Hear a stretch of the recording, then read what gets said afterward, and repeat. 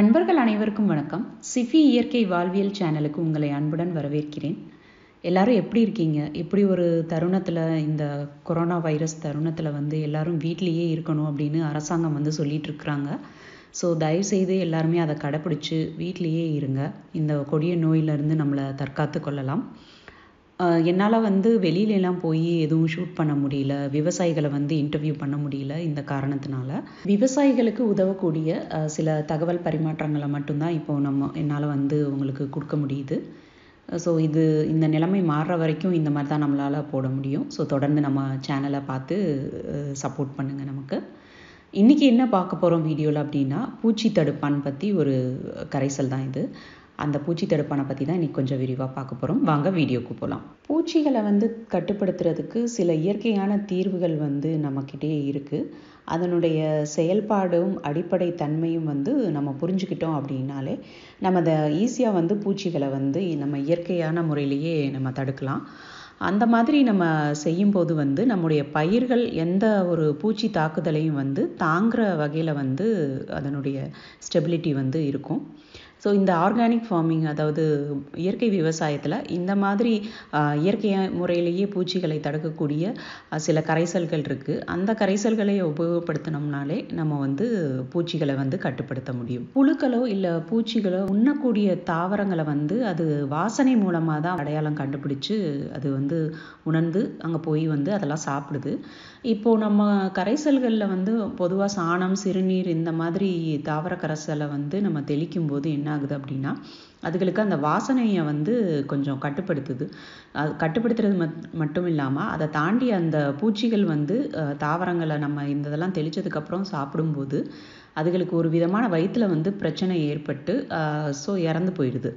So இதனால் அதுகளோட முட்டையிடும் தன்மையும் கணிசமாக குறையுது. அதே நேரத்தில் ஒருவேளை முட்டையிட்டு வச்சுருந்தது அப்படின்னா பறவைகள் அதை சாப்பிடும்போது அந்த முட்டைகளும் ஓரளவுக்கு அழிஞ்சு போயிடுது. இதன் மூலியமாக நம்ம பயிர்களை நல்லபடியாக காப்பாற்ற முடியும். இப்போது இந்த பூச்சி தடுப்பானுக்கு என்னென்ன இலைகள் நம்ம போடலாம் அப்படின்னு பார்த்தோம்னா, அதாவது கால்நடைகள் உண்ணக்கூடிய இலைகளாக இருக்கிற ஆடுதொடா, உடைந்த தண்டிலிருந்து பால் சுரக்கிற மாதிரியான செடிகள், அது எடுத்துக்காட்டுக்கு சொல்லணும்னா எருக்கு, ஊமத்தங்காய்.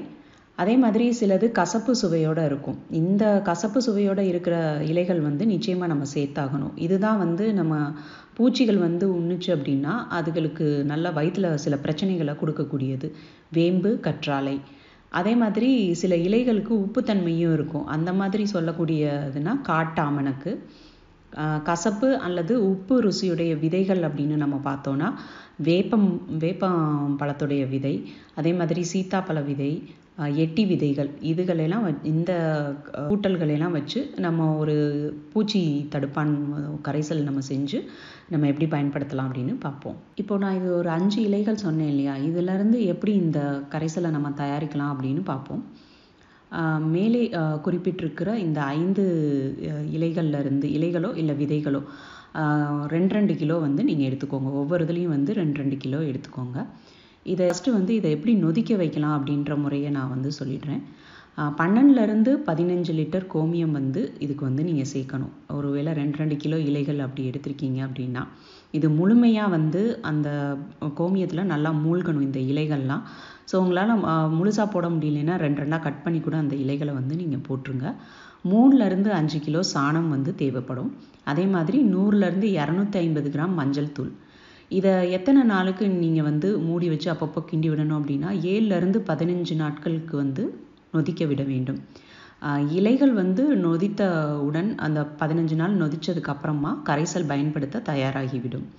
இது எப்படி பயன்படுத்தணும் அப்படின்னா 500லேருந்து 1000 மில்லி கரைசலை 10 லிட்டர் தண்ணீரில் கலந்து நீங்கள் பயிர்களுக்கு தெளிக்கலாம். இந்த 5 வகையான இலைகளை வச்சு நீங்கள் நொதித்தல் முறையிலையும் இந்த கரைசல் தயாரிக்கலாம். அது தவிர கொதிக்கும் முறை எப்படி பண்ணணும் அப்படின்றதையும் நம்ம பார்த்துருவோம்.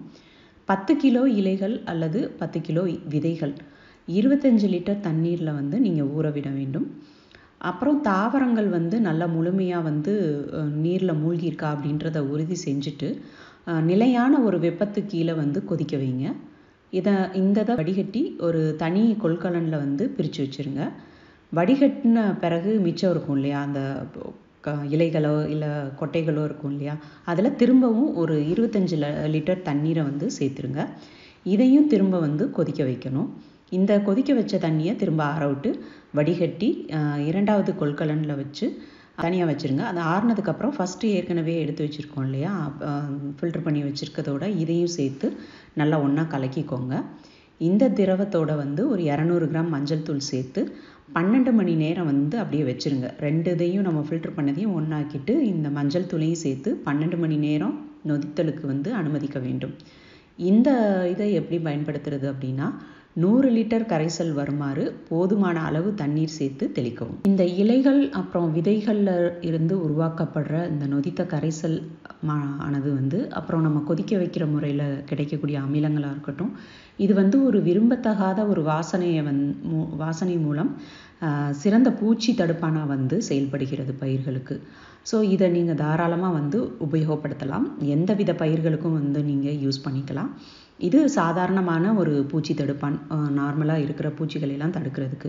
இதுலேயே நம்ம பர்டிகுலராக வந்து கம்பளி பூச்சி புழுக்கள், இலை சுருள் புழு, இலை சுருட்டு புழு, இந்த மாதிரி இதெல்லாம் கட்டுப்படுத்துறதுக்கு, அதே மாதிரி தண்டு துளைப்பான், இதெல்லாம் கட்டுப்படுத்துறதுக்கு அடுத்த வீடியோ நான் ஒன்று போடுறேன். அடுத்த வீடியோவில் நீங்கள் பார்க்கலாம். அதே மாதிரி சாறு உறிஞ்சும் பூச்சியும் கட்டுப்படுத்தும் முறை என்ன என்பதை அடுத்த வீடியோவில் நம்ம பார்ப்போம். இந்த வீடியோ பிடிச்சிருந்ததுன்னா லைக் பண்ணுங்கள், ஷேர் பண்ணுங்கள், கமெண்ட் பண்ணுங்கள். மறக்காமல் சப்ஸ்கிரைப் பண்ணி பெல் ஐக்கான் கிளிக் பண்ணுங்கள். நிறைய விவசாய பெருமக்களுக்கு இந்த வீடியோவை தயவுசெய்து ஷேர் பண்ணுங்கள். ரொம்ப சேஃபாக வீட்டிலேயே இருங்க. Stay safe. மீண்டும் அடுத்த வீடியோவில் உங்கள் அனைவரையும் சந்திக்கிறேன். அதுவரை நன்றி, வணக்கம்.